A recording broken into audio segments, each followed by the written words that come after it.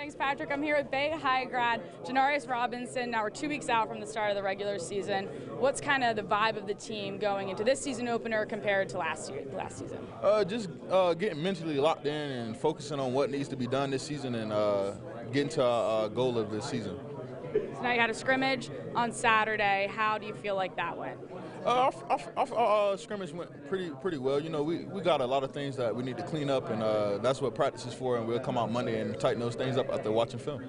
Now you specifically, Taggart spoke to us a few months ago, and he said how he was so impressed with your size and your abilities. How do you feel like you've developed from the spring through training camp?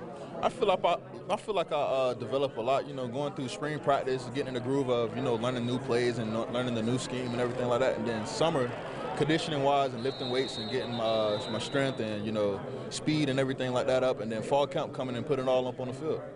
So now you're a redshirt sophomore, you have a little more experience than you did in years past. How do you feel like you've developed mentally as well? Mentally, just, learning how to lock in and, giving it my all every play, and being more consistent in my playing on the field. What are some things that you kind of want to take on as a leadership role? How do you sort of plan on playing that role this season?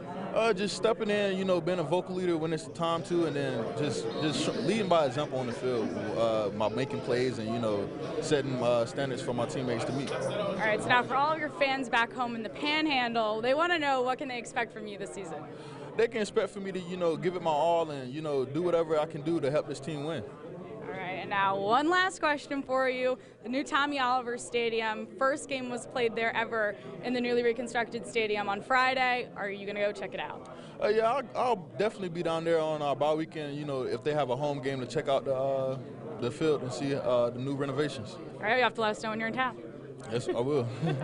All right, good luck. That's it, Patrick. That's it from Media Day. I'll send it back to you.